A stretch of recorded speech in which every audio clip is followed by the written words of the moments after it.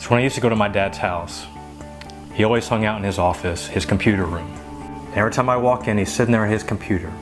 And I'd see this little white sheet of paper, and it was always there. And on this white sheet of paper, he had listed every single credit card he had, every single interest rate, and what his next payment was going to be for that following month.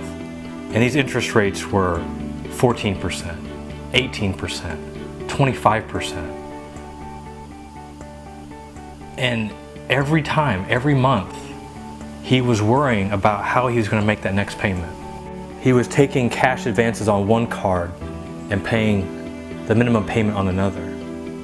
And it was this vicious cycle that he could never break.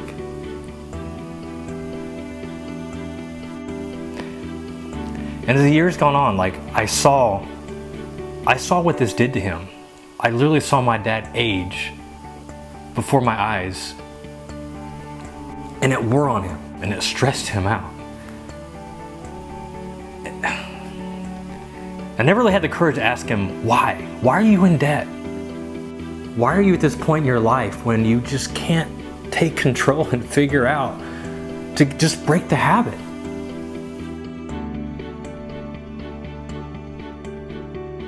My dad never found that financial freedom. When he finally passed away, he passed away in debt.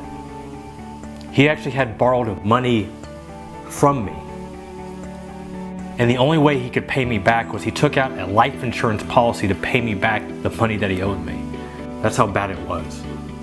So when I think about this debt movement, helping people pay off $10 million in 90 days, it's not about a number. The $10 million is just to get you motivated to finally do something, to take some initiative, to feel like you're a part of something big. But the reality, it's more than a number. This is about finally taking charge, taking control of your life, and fighting for your financial freedom. A feeling that you probably haven't felt in a really long time. This journey is going to be hard. It's going to be extremely difficult. You're going to want to quit a week into it, a month into it. You're going to feel like that you could never get a grip. I want to encourage you just to erase all of those thoughts. Just get them out. You can do this. You can finally get rid of that debt. Get rid of that burden that is just on your shoulders, that just wears on you, that stresses you out at your job, that stresses you out with your family, that makes you feel inferior. You can do this. I'm asking you today to join the debt movement. You're not the only one that's struggling with debt. I used to struggle with debt. I had student loans, I had credit cards. It was hard to break through those bad habits, but I finally did. And I tell you, it's the best and greatest feeling ever. Join a community, be a part of something. Take back your financial freedom.